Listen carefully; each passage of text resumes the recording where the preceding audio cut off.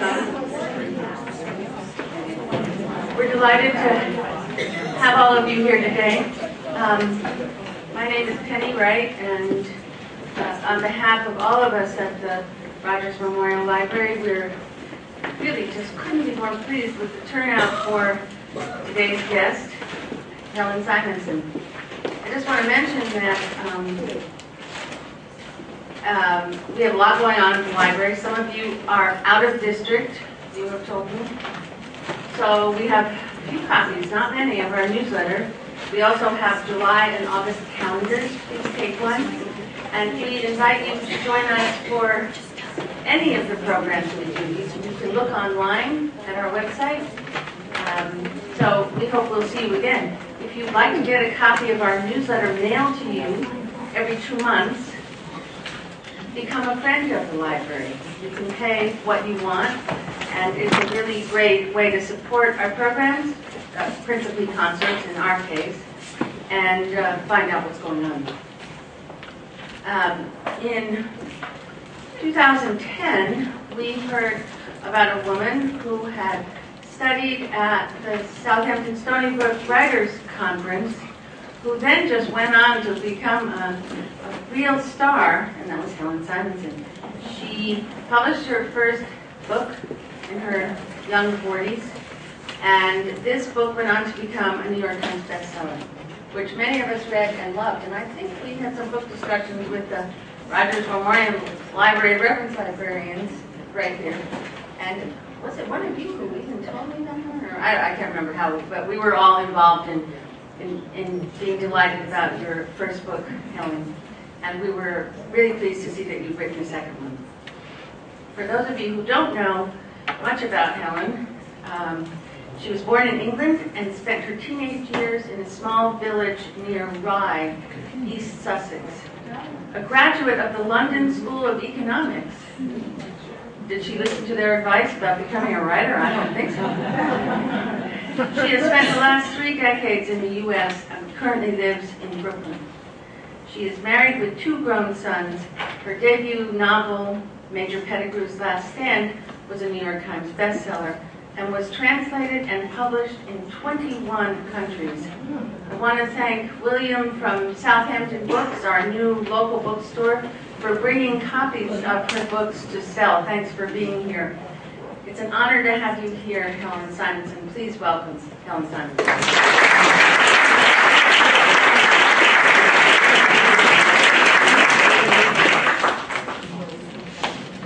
Thank you. Thank you very much for having me. And sorry if I was late and made you all stand in the hall. I'd like to blame it on the traffic, but actually I flew to Rye in East Sussex for the weekend and only got back yesterday in time to go straight to the Southampton College to appear at the Writers' Conference, and then go home and sleep and get up and come here. So this morning it was sort of like getting myself to move. It was like trying to move an elderly relative along. Come on, Helen, I think you should put on your trousers if we're going to Southampton. You know, okay, Helen, in a minute, can I just have a cup of coffee? So, yeah, so sort of, where are my car keys? Where is the car? How do I drive? So the jet lag is definitely kicking in, but I'll try and stay awake. I was asked last minute to come to England to appear in a documentary about the writers of Rye. So I have more than achieved my life's ambition, which was initially just to be included in the Rye bookshop on the little shelf called Local Writers. Now the local writers, by the way, begin with Henry James, and Radcliffe Hall, and E.F. Benson. So I was trying to sort of sneak my way into this very good company, but now I'm to be on the television with these same writers, so I'm sure they're all turning in their graves at the thought. And to be fair, actually my position on the bookshelf in Rye is just below Henry James, next to an animated children's series called Captain Pugwash. Captain Pugwash is a bit of a pirate, so I guess I'm in the right place. But anyway, so I spent a wonderful day Monday roaming the streets of Rye with Damien Barr, who writes a column for the London Times and is the host of this documentary, sort of walking and talking about my book and about Rye and all the writers who came before me. And so sort of my 15 minutes, one day of celebrity. It was very exciting. And then here I am sort of back in ordinary life. But I get to come here. Thank you all who are fans of Major Pettigrew's Last Stand. You had me here to talk when that book came out. That man has some legs. He's been all around the world, and everywhere I've been on book tour with my second book, sort of the Pettigrew army has come out to support me. So I really appreciate that. The success of that book was a complete shock to me and to my family. And you sort of realize, well, of course Mum goes to writing class at Southampton, but Mum does writing class on Wednesday nights, and she does Pilates on Thursdays, and maybe there's book group once a month. But she wasn't expected to amount to anything. So, in fact, my son sort of didn't recognize what I'd done until about 3 or 4 months after Pettigrew had been on the bestseller list, and a film director whose name they knew because he makes sort of mostly very explosive movies called during the dinner hour to see about optioning it. And I came down to dinner very proudly, told the family. My older son looked at my youngest son and said, "Oh my God, Jamie, Mum wrote a book."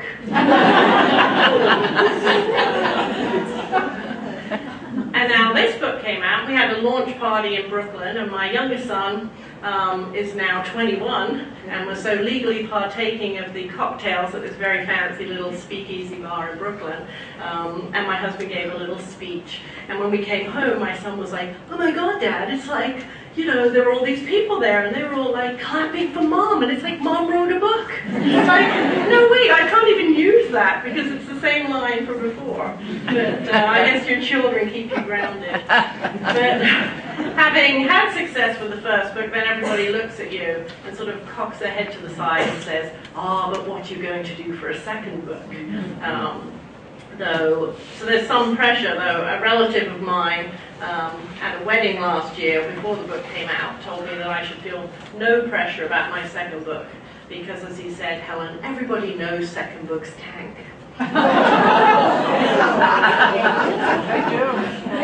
So they do, right? There's just a sophomore. I could look forward to the sophomore slump, but he was sure I would come back strong with a third. So when faced with a second novel, what is one to do? My first novel had been done at the Writers' Conference and then as part of the MFA program here at Southampton College. And so I had had the support of workshops, and I had had wonderful Bob Reeves work as my thesis advisor, and I'd been through thesis committee. People like Roger Rosenblatt had read and corrected my manuscript.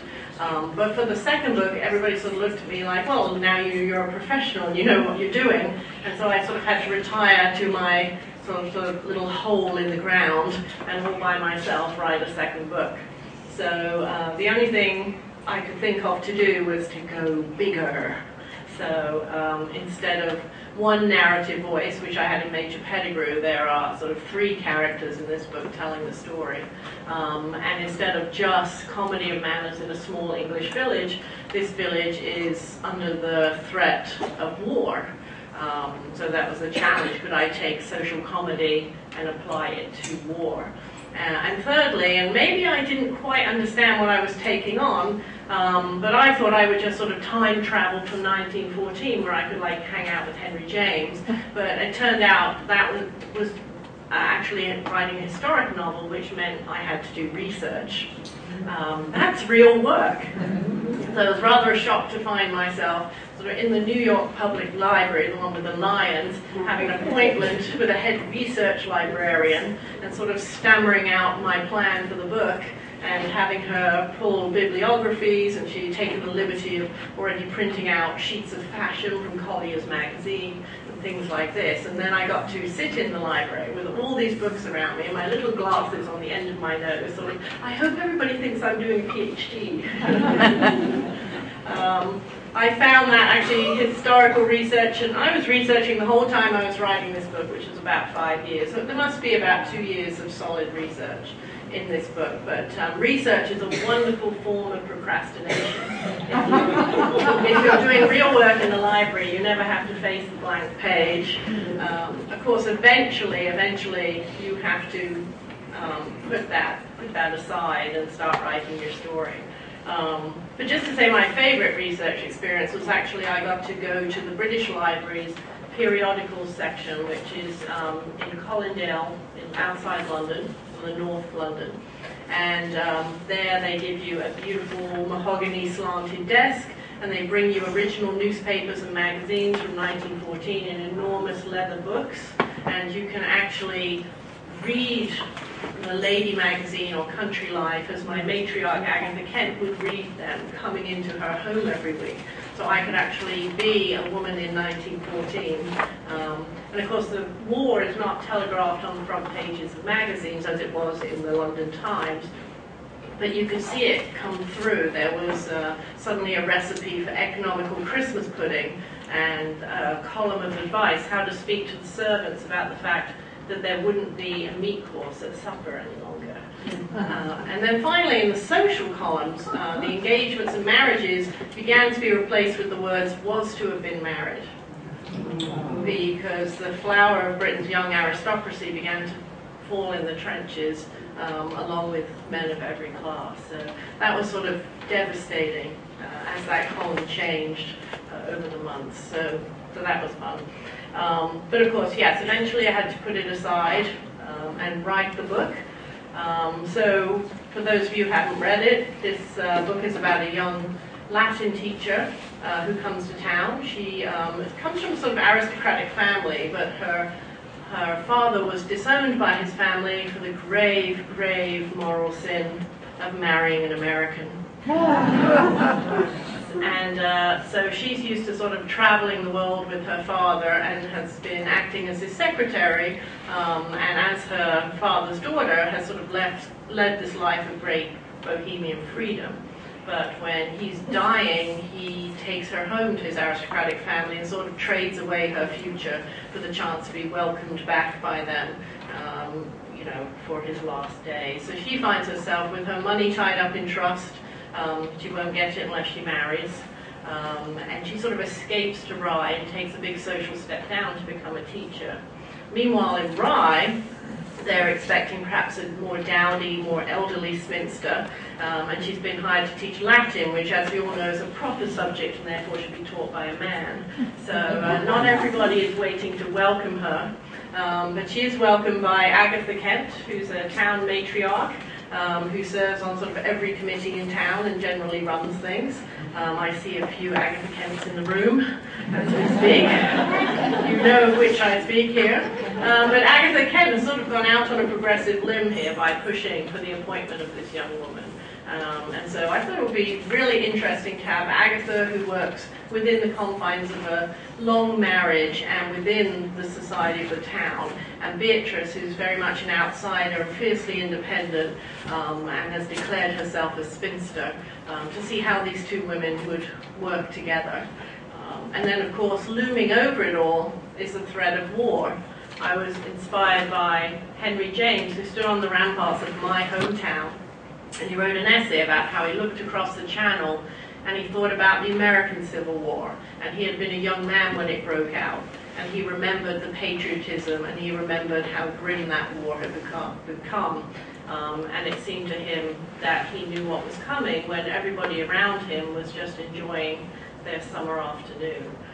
So the fact that someone like Henry James would be writing about my high street and this great conflict that was coming, I had found absolutely riveting.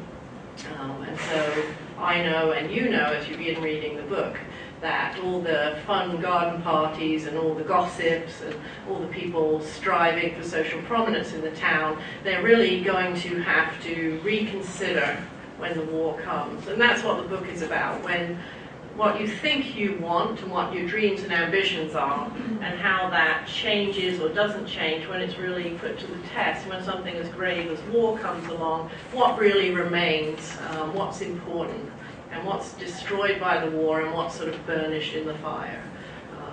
Very serious. But it's really, for me, it's like, can I take comedy of manners and can I sort of add serious to it, and will it stretch? Humor has always been used to describe the absurdities of war. I suggest MASH as an example, and in Britain.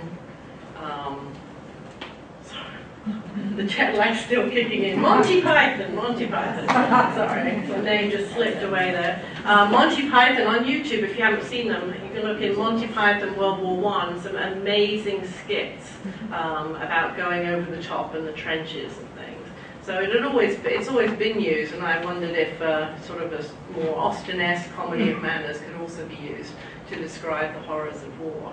So you'll have to let me know how I did, but really I wanted to make you fall in love with all my characters, and then by the end of the book I wanted to sort of break your heart. So what I thought I might do, if it's okay with you, I'll just read a couple of pages so you can sort of hear it in my voice, and then hopefully we can get a discussion going. I'm reading from, this is an advanced copy of the British version, so this is my British cover. I brought it because I thought you'd like to see it, but I actually brought it because it's lighter than the American hardback, and this is what I took with me to the UK, and when I came straight out here I realized I didn't have my own copy. So I'm just going to read a couple of pages. Oh, and by the way, it's very funny in England because on book tour here I'm used to saying I'll read a couple of pages in my voice. Well, to British people, I have a sort of hideous American accent. So after the first time I said that and everybody looked puzzled, I had to change my spiel to say, and if you'll excuse the accent, I'll just read a couple of pages in my voice. My mother calls me the Dreadful Yank. In an affectionate way. The town of Rye rose from the flat marshes like an island, its tumbled pyramid of red-tiled roofs glowing in the slanting evening light. The high Sussex bluffs were a massive, unbroken line of shadow from east to west. The fields breathed out the heat of the day, and the sea was a sheet of hammered pewter. Standing at the tall French windows, Hugh Grange held his breath in a vain attempt to suspend the moment in time, as he used to do when he was a little boy, in this same slightly shabby drawing room, and the lighting of the lamps had been the signal for his aunt to send him to bed. He smiled now to think of how long and late those summer evenings had run, and how he had always complained bitterly until he was allowed to stay up well beyond bedtime. Small boys, he now knew, were inveterate fraudsters, and begged, pleaded, and cajoled for added rights and treats with innocent eyes and black hearts. The 3 boys his aunt had asked him to tutor this summer had relieved him of half a sovereign and most of his books before he realized that they were neither as hungry as their size proposed, nor had any interest in Ivanhoe except for what it might bring when flogged to the man with a second-hand bookstall in the town market. He held no grudge. Instead, he admired their ferret wits and held some small dream that his brief teaching and example might turn sharpness into some intellectual curiosity by the time the grammar school began again. The door to the drawing room was opened with a robust hand, and Hugh's cousin Daniel stood back with a mock bow to allow their Aunt Agatha to pass into the room. Aunt Agatha says there isn't going to be a war, said Daniel, coming in behind her and laughing, and so of course there won't be. They would never dream of defying her. Aunt Agatha tried to look severe, but only managed to cross her eyes and almost stumbled into a side table due to the sudden blurring of her vision. That isn't what I said at all, she said, trying to secure her long embroidered scarf, an effort as futile as resting a flat kite on a round boulder, thought Hugh, as the scarf immediately began to slide sideways again. Aunt Agatha was still a handsome woman at 45, but she was inclined to stoutness, and had very few sharp planes on which to drape her clothing. Tonight's dinner dress in slippery chiffon possessed a deep sloppy neckline and long oriental sleeves. Hugh hoped it would maintain its dignity through dinner. What does Uncle John say? Asked Hugh, stepping to a tray of decanters to pour his aunt her usual glass of Madeira. No chance he's coming down this evening? I'm skipping. It's not until you read that you realise all the paragraphs you could do without and that you've actually written a novella. Your uncle says they're all working feverishly to smooth things over before everyone's summer holiday, said his aunt. He tells me nothing, of course, but the Prime Minister and the Foreign Secretary spent much of the day closeted with the King. Uncle John was a senior official in the Foreign Office, and the usually sleepy summer precincts of Whitehall had been crammed with busy civil servants, politicians and generals since the Archduke's assassination in Sarajevo. Anyway, he telephoned to say he met the school teacher and transferred her to Charing Cross to catch the last train, so she'll be getting in after dinner. We'll give her a late supper. At such a late hour, wouldn't it be kinder to deliver her to her rooms in town and maybe have cook send down something cold, said Daniel, ignoring Hugh's proffered dry sherry and pouring a glass of Uncle John's best whiskey. I'm sure she'll be horribly fagged and not up to a room full of people in evening dress. He tried to keep a neutral face, but Hugh detected a slight moue of distaste at the thought of entertaining the new schoolteacher his aunt had found.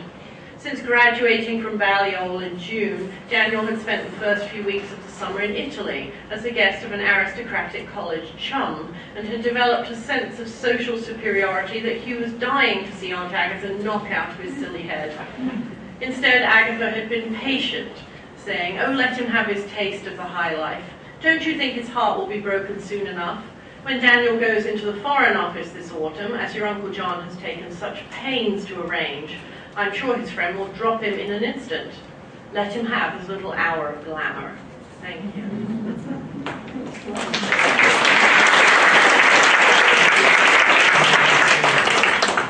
So now I'd like to take questions, and I'm moving the microphone because I've been speaking only to the people over here, because when I go up here, you can't hear it.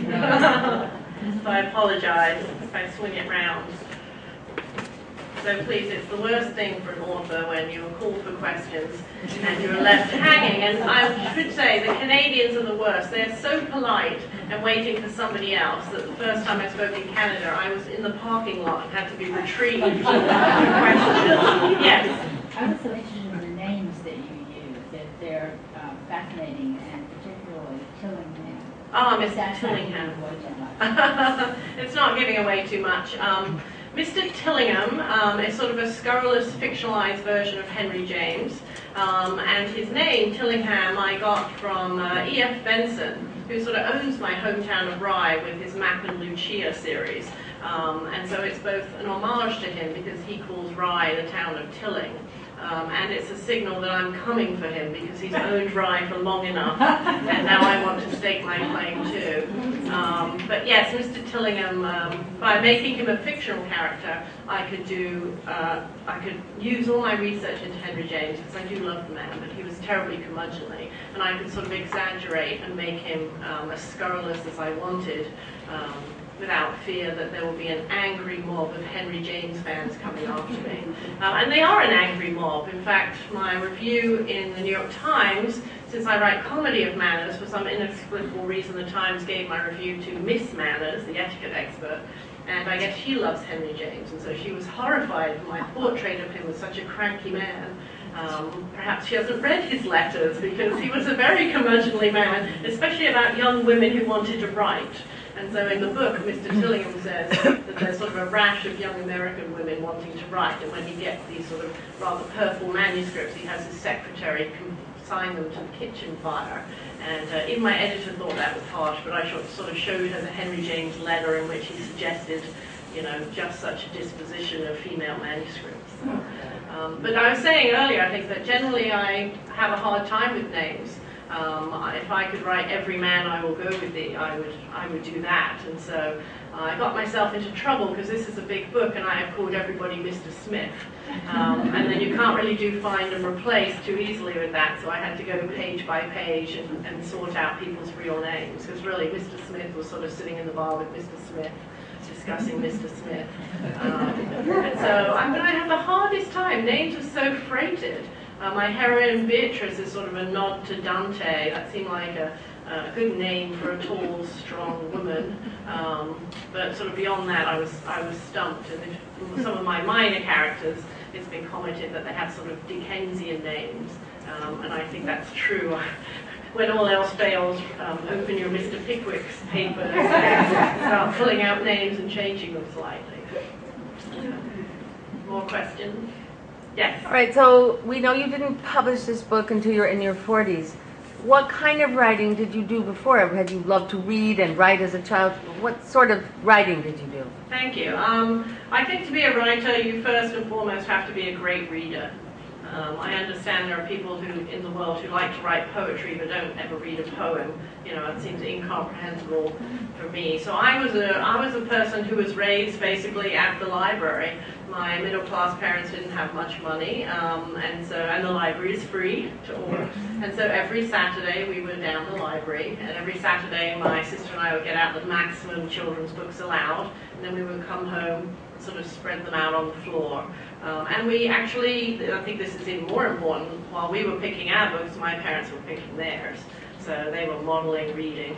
And perhaps one of the greatest things my mother ever did for me is I sort of ran out of books in the children's section early, and she had to sign a form and give permission for me to be allowed access to the adult section at a very young age. So she was probably horrified of what I came home with, but so I was a great reader, and I really loved to write, sort of in high school, but I'd say my parents are middle class, but there's not much money around, so they really thought, since I was academically inclined, that I should get a proper degree and a proper job and write on the weekends. And so, of course, when you do that, you never write on the weekends. So I got an economics degree and went into advertising. And I really sort of put aside, I always did writing. I spent a year as an advertising copywriter, and always found writing easy, but it wasn't until I was a stay-at-home mom, desperate to sort of get out of the house, and one day I met a friend and I asked him what he was doing for vacation, and he said he was staying home to write his screenplay, and I said, but you're an accountant. And he was most upset, and I went home most upset, and I realized that I'd put writers on such a pedestal, and they are put on a pedestal, certainly in England. They're sort of born whole and then sent off for an English degree at Oxford. So if that's not you, you shouldn't write, because you'll be consigned to the kitchen fire. And I realized, I think, that this was America, and as the New York Lottery used to say, everyone has a dollar and a dream. And the very next day, I signed up for beginner fiction at the 92nd Street Y. And it was a revelation. The first week, I was like, oh, I'm home. This is what I'm supposed to do. So I had a plan. My children were still in diapers. I would spend a year writing stories for the New Yorker just to test the theory that I could be a writer. That didn't go so well. And then I would spend a year writing a novel. Well, my children were in high school by the time Major Pettigrew was published, so it didn't go according to plan. But once you start writing, it's very difficult to give it up. It's very, very addictive. So if any of you are writers, I urge you to just keep doing it, because eventually it seems, good work will find a home. But above all, I think writers are great readers. Yes? You spoke about Major Pettigrew being made into a film. Did that ever come to fruition? Well, the wheels of Hollywood grind slowly. My husband says it will take so long to make Major Pettigrew into a movie that Daniel Radcliffe can play the Major. But actually, my movie producers, they still have the option, and they're currently in some level of development to make a series with BBC. So I think that would be very exciting, but I've learned to just keep taking the option checks and let them do what they want. But perhaps if I'm on TV in England in the fall, perhaps that will spur things forward. Who knows? So, yes. How much is autobiographical? Absolutely nothing. I was at the Southampton conference last night, and there are a bunch of memoirists there, and I had to say that sort of, memoir is my least favorite category. You sort of put all your friends and relatives in a tumbril, and then you walk them on a parade of shame through the streets. That's how I feel about memoir. So, there are good ones out there. But what I really like to do, I just like to sit quietly and have my characters walk into my head by themselves, and they are people I don't know, and they arrive three-dimensionally, and it's sort of great to meet these new people. If ever I start writing something that sounds too much like somebody I know, I will sort of zigzag to get out front of that. I have absolutely no interest in doing that, except, I would say, in the case of Henry James. And perhaps it's because, Henry James is gone from us, so this was my opportunity to sort of resurrect him and enjoy him as a three-dimensional person. In person, he would never have invited me to tea, but in my book, Mr. Tillingham can invite Beatrice to tea, and I can sort of go along. But that was a first for me, doing a character that was based on somebody. Yes. But your story is based in Rye, which is autobiographical because you were raised there. Very true. So the town and the landscape of Sussex has appeared in both my books, and that's very grounding for me. It gives me an anchor from which I can then sort of take flight into fancy. So yes, the town of Rye. And, there was a question in this book: should I name the town Rye, which is its name, or should I give it a fictional name? Which, if you give something a fictional name, then it covers you. You can put buildings in the wrong places. So it was interesting this time around. Major Pettigrew lived in a fictional village in Rye. I was always very conscious of, well, if they go to the hotel, which has a ballroom, does the hotel have a ballroom? I took some liberties, but it was definitely interesting and somewhat confining to be writing about a real place. But yes, I guess the town of Rye is very much an autobiographical style, but I can't really hurt his feelings, so it was okay to do. Yes? What took Henry James to Rye? Ah. Why was he in Rye? Well, Henry James, I think, was looking for a place in the country where he could get away from things and perhaps have a sanctuary to write. And, Rye's a pretty fancy little town now, but I think I'm actually at Rye's at the sort of less expensive end of Sussex, and it's much less expensive than the Cotswolds, or where all the society people go. And it has a good train line to London. So it's funny, all these sort of famous writers who live in these cute places at the time, most of them chose those places because they were cheap. So I think there was a certain level of cheap to Rye that allowed him to go down and afford this house. But I think also Henry James, his celebrity and being an American allowed him to move in very high circles in London. But still, if there were sort of fancy parties run by the Duchess or whatever, he might still find himself seated below the salt because, aristocratic rankings would make him a total commoner. But coming to somewhere like Rye, he was this sort of internationally famous author, and he was sort of the biggest man in town. So at least I scurrilously imagine that had something to do with it. It is a very pretty town, and it's very iconic. It's almost a Mont Saint-Michel. It's on a little hill, and it's surrounded by flat marshes, so it does look like a little island.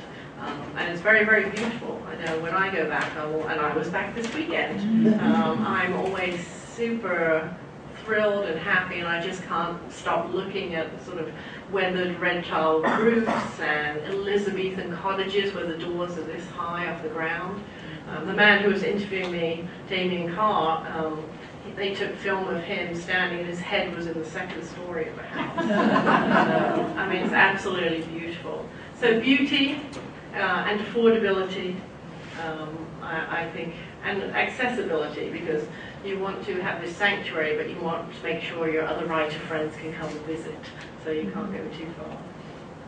But he was there for several decades, and then when the war broke out, he had to super quick become a British citizen, because if you were a foreigner, you weren't allowed to live within 15 miles of the coast. So he actually became a British citizen. I have another question. Has having written these two books reconnected you with people from your past, or have you reconnected with English friends from the past, or are people surprised that you did this? How is it? Well, this would be typical. Major Pettigrew came out and a friend texted me, "I heard you on NPR and I nearly drove into a ditch." So, yes, I have reconnected with people. The most amazing things is I didn't realize anybody read the acknowledgement section at the back of books. And with Major Pettigrew, I thought, well, I may only get one chance at this, so I have extensive acknowledgements. And what was astonishing and wonderful is people who knew my parents and my in-laws 20, 30 years ago got in touch with them because they saw their names in the back. And so for my parents and my husband's parents, they were just thrilled to reconnect with people who they had lost touch with sort of before the digital age, and had no idea how to get back in touch. And so that's been truly, truly astonishing. And then there are a lot of former sort of co-workers, some you liked and some you didn't, who find you on Facebook. Yes? The refugees that came from Belgium, were they based on any historical facts? Oh, absolutely, yes. This was one of the inspirations for another essay by Henry James in the same book. It's called Within the Rim. It's essays that he wrote in 1914 and 15. He was very involved in Belgian war relief.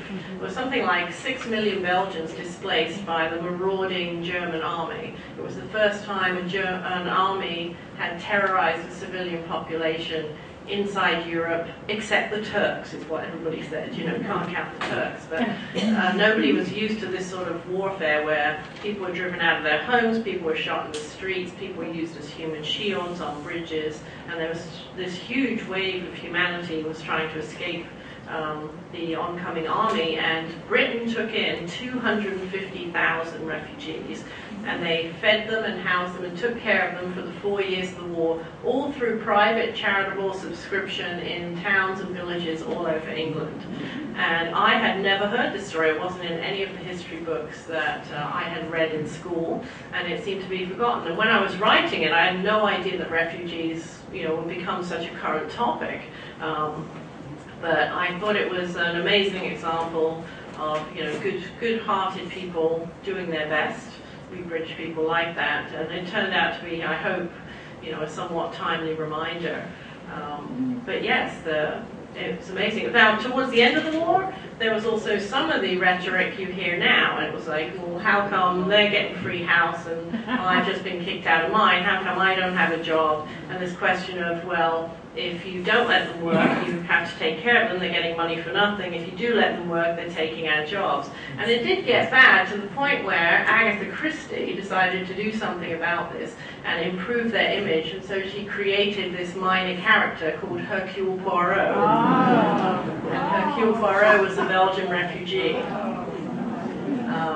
So really interesting, the parallels with today. But yes, I thought it was a magnificent effort that we managed to house all these people. And so the Belgian refugees came to Rye. And again, I'd never heard of that, but it was in the Henry James essay.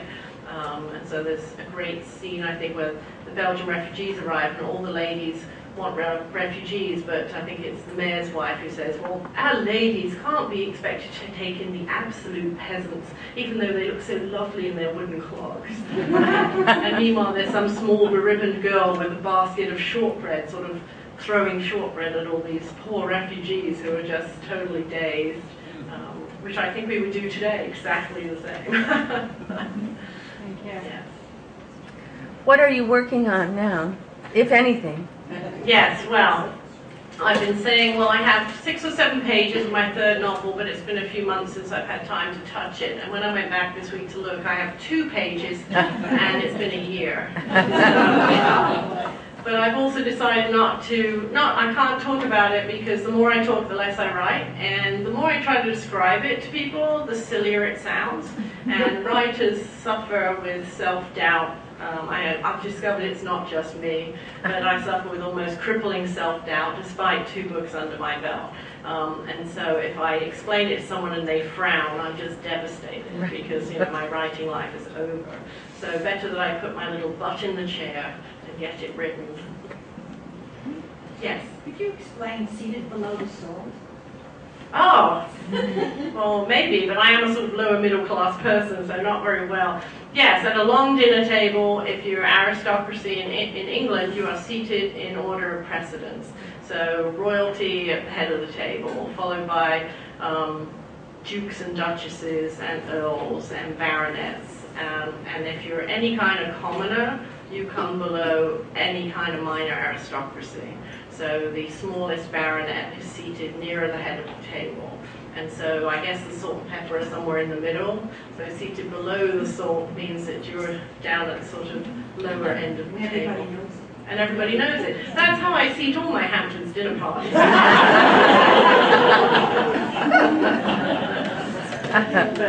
yes, that's one aspect of the class system that we don't really have here, though. people ask me all the time, it's like, oh, those British and their class system. We totally have a class system here. It's like as soon as the Pilgrims arrived to escape the class system and religious persecution, they set about setting one up. So we still, we have our private clubs and we have our the ways that we organize and segregate ourselves. That's all class, basically. So it's refreshing. I mean, it's definitely looser in America, and you can definitely sort of buy your way in. But you could tell me more about that because you're all from Southampton. I'm from West Hampton, which is kind of below the salt.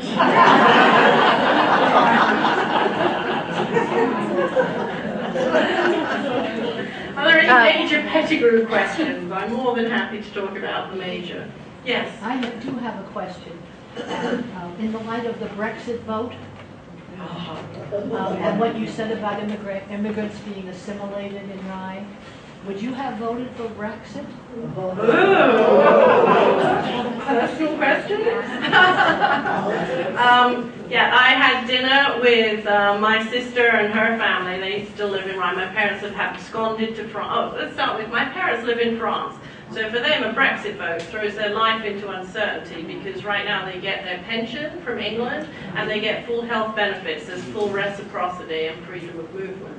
And also their savings have now diminished because the pound has tumbled. So there are real consequences to my family. I had dinner with my sister and two of her 3 sons and their wives and girlfriends. And we're sort of a family split down the middle, and this is apparently common in the UK. So I would definitely be a Remainer. My parents are Remainers. And my oldest nephew, who works for an international motor company, I believe his company told them to remain. But his job depends on, exports to Europe. I would think, personally, his job's under threat. My sister and my other nephews who are in the British Navy all voted to leave. And then they're good people, and they're not racist, but they really bought into this idea of sovereignty, that we need to get our sovereignty back, we need to be our sceptered isle, we need to make our own decisions. And I don't blame them, because we got into Europe in the 70s, and my whole life, every politician who wanted to score a quick point would sort of make a joke about the bureaucrats in Brussels. So every party, even those who are staunchly Remain, had no problem bashing Europe whenever they could use it to their advantage. And David Cameron wanted to Remain, but in order to secure his own position as leader of the party, he allowed this referendum in the first place. So you can't really blame the sort of ordinary people for following their politicians. But it's going to be interesting. I mean, I think it's actually quite hideous, because if the British are swept away by this sort of new nationalism, then we won't have any right to object when the Latvians and the Hungarians and all want to do the same thing. And I believe we've had 2 world wars over those kind of issues, all starting in Europe. So if you have another hour, we could talk about this further. But let's just say the conversation was very careful around the dinner table. I was very careful. But then when we got onto other subjects, like the British in the Olympics and getting stuff they need, and several times I found myself able to say, so you think if we got together and worked together as a block, we would get better results? And everybody would sort of squint at me. But yes, it's really fascinating times. David Cameron just resigned, and Theresa May is the new Prime Minister without a vote at all. That's democracy in Britain. I can't really explain it myself. So it is possible that if they called a general election, which they don't have to do, but they could do, they called a general election and the Labour Party wanted to vote on Remain, then what do you do if the Labour Party gets in? So I don't think we've heard the last of the stories. So. Thank you. Okay, well, thank you very much for having me. I really appreciate it.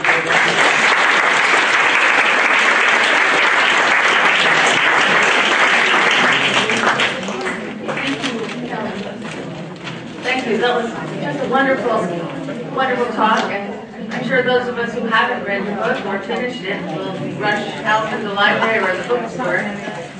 Before we end, I just wanted to mention a couple of, while we have all of you here and you obviously love reading, I just want to mention that we have a little postcard in the back with the upcoming authors.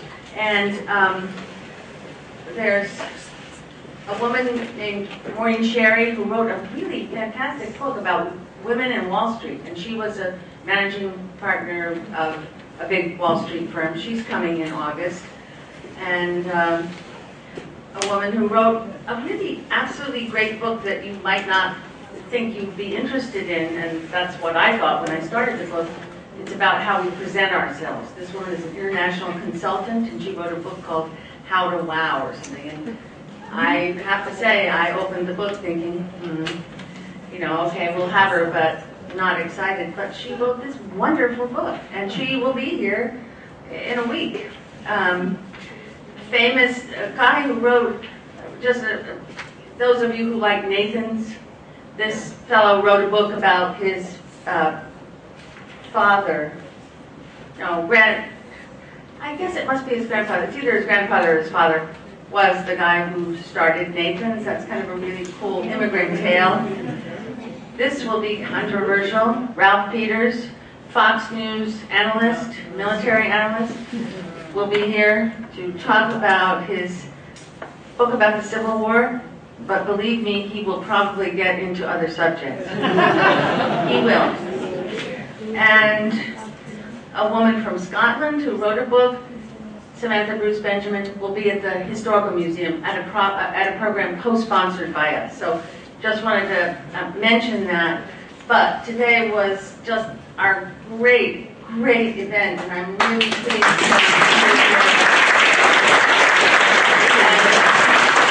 be here. We're looking forward to your next book.